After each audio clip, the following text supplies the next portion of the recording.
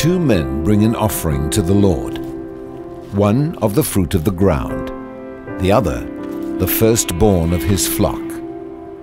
God accepts one and rejects the other. Why? Now Abel was a keeper of sheep, but Cain was a tiller of the ground. And in the process of time, it came to pass that Cain brought an offering of the fruit of the ground to the Lord. Abel also brought the firstborn of his flock and of their fat. The word tells us clearly that the offering Abel brought was the firstborn of his flock, but it doesn't say that Cain brought the first fruits of his crops.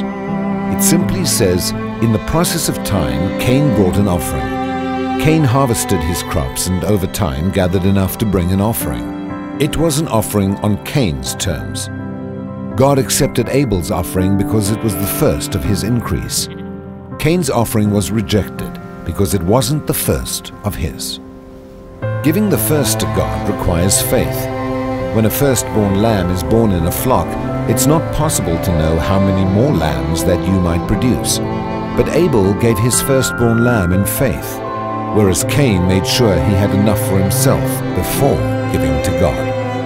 Many of us treat God the same way as Cain, making sure we have enough money before we see if there's anything left for God. Even if we give from what's left over, God can't accept the offering because it's not the first fruit. Other stories emphasize this truth. In the account of the fall of Jericho, the Lord gave strict instructions that the Israelites were not to keep any of the spoils from Jericho. All of it belonged to him, the Lord declared. Jericho belonged to the Lord because it was the first city conquered in the Promised Land. It was the first fruits. God withheld his blessing from Israel when one man took some of the spoils for himself. The first belongs to God.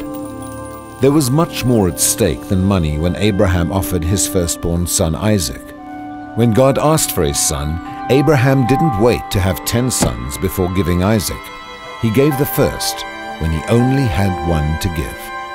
Abraham had only the promise of having more sons. It took faith for Abraham to offer Isaac, faith that God respected and blessed. And God did the same for us. He gave his first in the form of his Son, his first and only begotten Son, who was given to us while we were still sinners. God gave Jesus in faith that we might one day give our lives to him. The gift of his Son came before the blessing of our repentance and salvation. We give our first fruits in much the same way. Before we see the blessing of God, we give it in faith. Giving the first fruits of your income says to God, I recognize you first. I am putting you first in my life, and I trust you to take care of the rest.